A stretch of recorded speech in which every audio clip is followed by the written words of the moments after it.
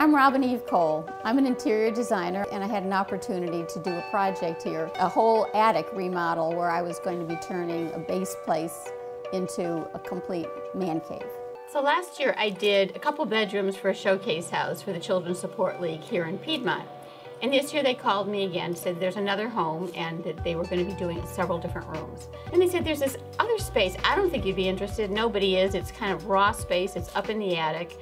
Do you want to just take a look at it? And I went upstairs and I went, holy cow, it was fabulous. It was at that time about 1,500 square feet of raw space. The problem was that there was asbestos on the floor, the ceiling was about 6'3".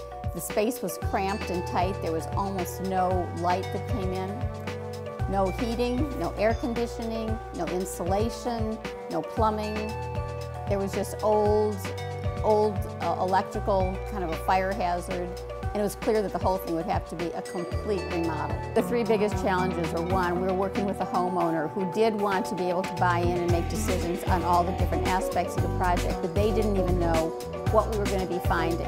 We were tearing out walls and we were discovering amazing 70-foot trusses.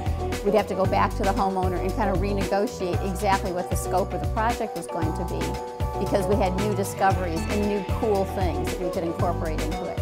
As we added more cool things, that really compressed the time element, and we were already up against an incredible time crunch. So having to work with the time situation and coordinating all of these fellows who are accustomed to working sequentially, now everybody had to be kind of weeding in and out on top of each other. There were days when I came in here and it looked like an anthill. There were like 7 different contractors working in their own areas, accommodating each other in the kindest, most considerate ways.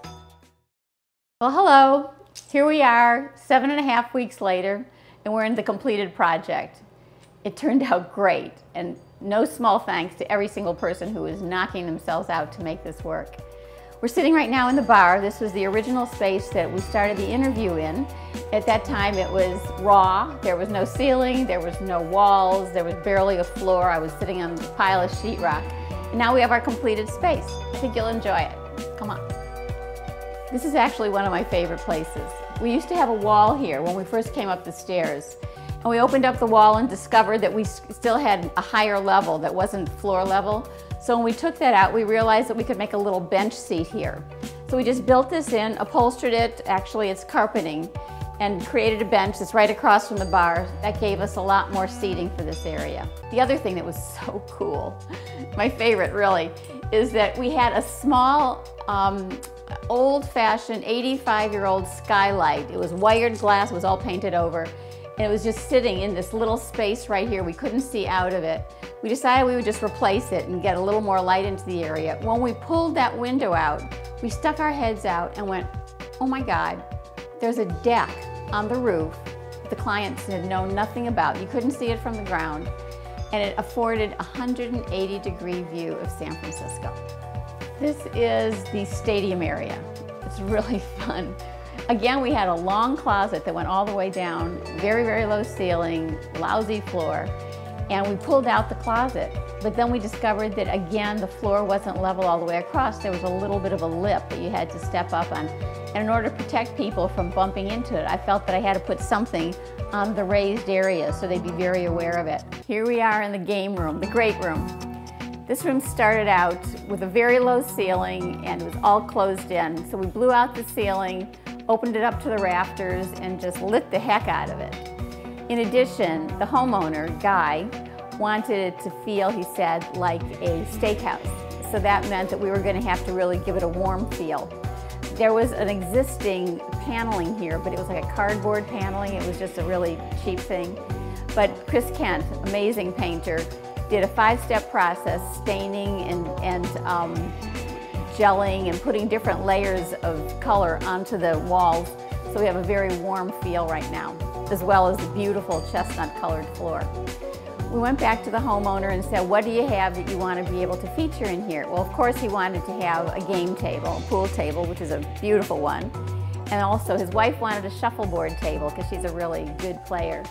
So we brought up a 12-foot shuffleboard table over the roof, in through the skylight, placing it over here in this area. And then he had a whole wonderful collection of jerseys.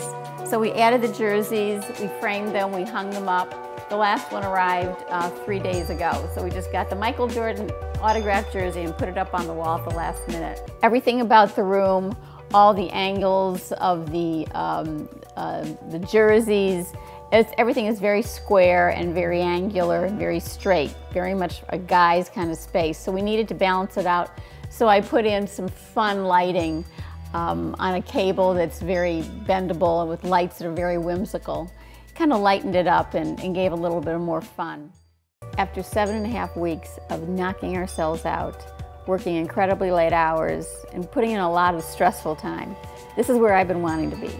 Curled up on a comfy sofa in the man cave, watching TV in the game room at the theater end. The area is great for family, and the day after we were done, which is just like last night, they invited 25 of their neighbors over, and that was it. It's a total success.